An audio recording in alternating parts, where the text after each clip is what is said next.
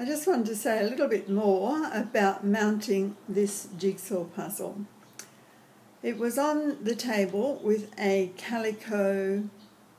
sheet underneath it. So after I had painted a blue edge around in about 6 inches around the edges of the board and allowing it to dry, of course,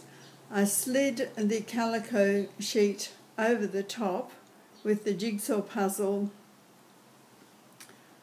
on top of the calico sheet. Once it was in place, I held the jigsaw puzzle, which is quite easy to do, and slid the calico sheet from underneath it so that the jigsaw puzzle was immediately on the board. Then my mother used 2 egg lifters to slide underneath the edges of the jigsaw puzzle, and we put this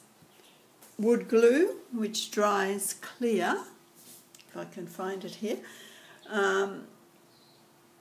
underneath all the edges, and spread it quite evenly, about 2 inches around the edge. Then, having done that, we lifted about 6 pieces here and there on from the jigsaw puzzle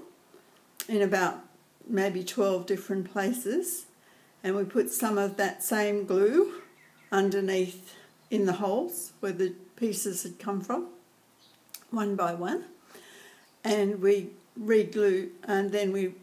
put the pieces back in over the top of the glue, thus anchoring the jigsaw puzzle in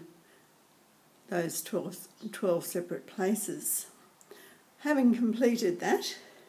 we used the puzzle conserver,